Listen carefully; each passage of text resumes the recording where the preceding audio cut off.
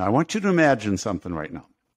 I want you to imagine that somewhere in the real world, instead of this virtual world that we're in right now, an incredibly important conversation is taking place. Your boss or the leader of your business or the person that is most influential about your job, your career, your job title, the size of your salary.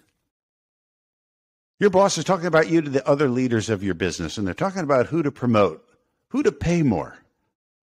And you're thinking, I work really hard. I'm good at what I do. I deserve that promotion. I deserve that raise. I should get that. And that's great. But the problem is there are other people at your business that you essentially compete against every day that think they deserve that job or that raise too. So the question is, who's the boss going to pick? Who's the boss most loyal to?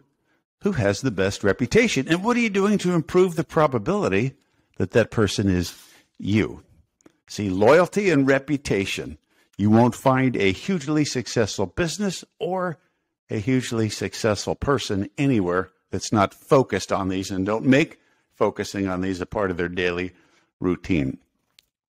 Let's talk reputation for a second. I created a wonderful little tool that you're looking at right now that I have typed up and displayed in every workplace I've ever been in my entire life. Every office I've ever worked in, including my first day of work at Harley-Davidson a lifetime ago. And I've shared this document and these 3 questions with every business I've worked in all around the world. What are people saying? What do you want them to say? And what are you doing to get them to say it? This is it.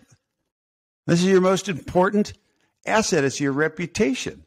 This is what businesses need to be focused on. And I won't tell you what to do, but I'm kind of thinking that if you're wise, you might want to write these questions down and post them somewhere in your workspace, or even take a screen grab of the image there and post it in your office to remind you of what you should be working on every day.